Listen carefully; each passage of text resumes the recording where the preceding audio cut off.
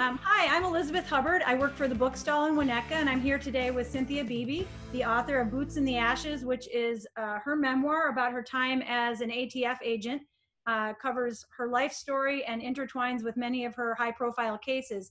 Cynthia, can you tell us just a little bit about your favorite case in the book? Sure. It was a bombing case that occurred in Highland Park in 1993.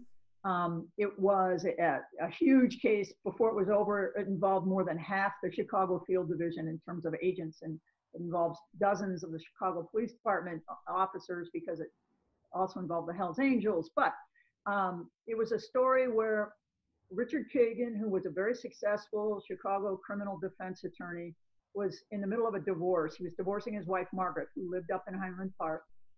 Margaret was the mother of their two daughters, and Richard Kagan had decided he wanted to have Margaret murdered because he was in a hurry to marry his much younger girlfriend, and he was concerned that Margaret, in the divorce trial, might reveal information that could cause the divorce judge to perhaps question whether Richard Kagan was still fit to be an attorney.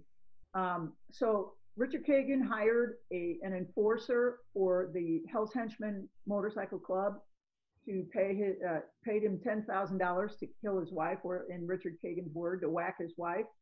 Ron Petkus stalked Margaret for weeks, trying to shoot her with a 25 caliber revolver, and he could never get a clear shot. And Ron Petkus, deep down inside, was a bomb maker. He had loved bombs since he was a little boy, and he decided to blow Margaret up. He built a massively powerful bomb, and he had a crony of his from the Hell's Henchmen come with him. And at one point, Margaret was parked her car in a train station parking lot. The crony crawled underneath the car, placed the bomb underneath the car, and it was a booby trap device. And when Margaret returned off the train, got in her car, put the car in reverse, the bomb exploded, and thank God she survived. It was a miracle.